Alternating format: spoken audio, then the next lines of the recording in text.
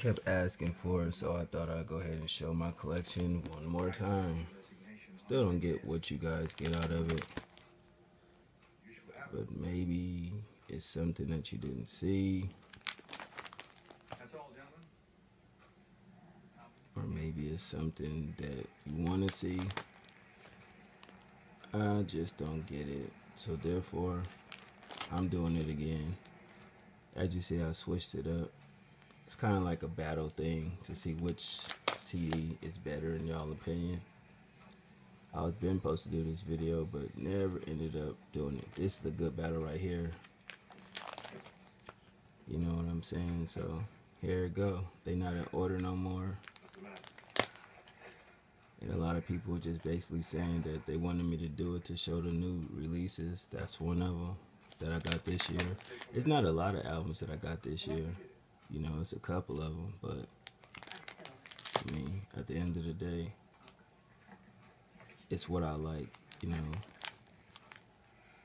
I know a lot of people argue like, oh, it's a lot of mainstream in there. You got no underground or this and that. It depends on what I like to listen to.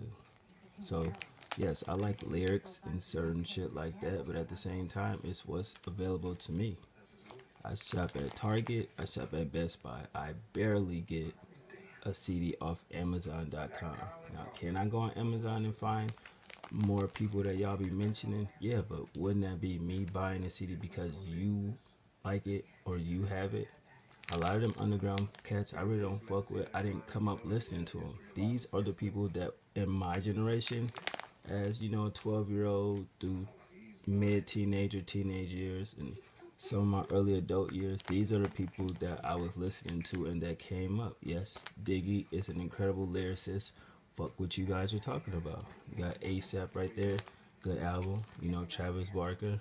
You know, at the end of the day, it's what I like, not what you like. It was a reason why I got Soulja Boy CDs, even though I bashed them. This was horrible, and that shit had potential. You know, how many of y'all can say y'all got this album by Gucci Mane? Or this, or this, or Freeway? You know what I'm saying? It's history. Or even Mystical Ghetto Fabulous' second No Limit release. And some of these were just because based off of a single. I didn't have iTunes and all that shit.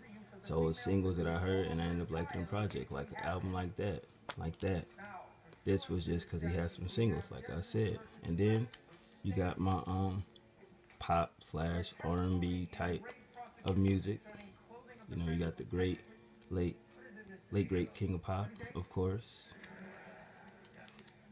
It's just different, man. My collection is some, I'm not gonna say it's rare, but it's just different. And if you're a fan of music, then you appreciate it. If you're not a fan of music, you wouldn't appreciate it. And that's basically it. You know, I have a variety of everything in my collection. I just now recently in the last year and a half started expanding to like pop culture music. I would never listen to it, strictly rap. And these are just the CDs that have the covers for them. I still have CDs that don't have the covers for them, you know, so don't never get it twisted. You know what I'm saying? Like, I don't understand music. I'm not a fan of it. I'm a very fan of music. You follow me on Instagram, you'll see that. And even when you do, don't say slick, sucker shit. Don't say hating shit. Just appreciate a person that is real enough to come in and let people see his life, you know, as a whole. You dig? So I just wanted to show that to y'all for real fans and real subscribers that appreciate my videos, my collections. This one is for you. And to every critic out there that got some hating shit to say, suck a dick, fuck you, pause. Cause I see y'all with that whole G-Unit review I did. You motherfuckers is still, I thought when I did it, I knew off top I was gonna get criticism for it, but it's my opinion. You feel what I'm saying? Now, how many of y'all go out and support the album when it dropped? How many of y'all bought the album off iTunes? Prove that to me before you say something to me. You dig what I'm saying? Is it worth the money? Yeah. Did I purchase it? No. Actually, I did purchase it. It's on my iTunes. But that's another story. So here I go, man. My CD review or CD whatever you want to call it. I'm out.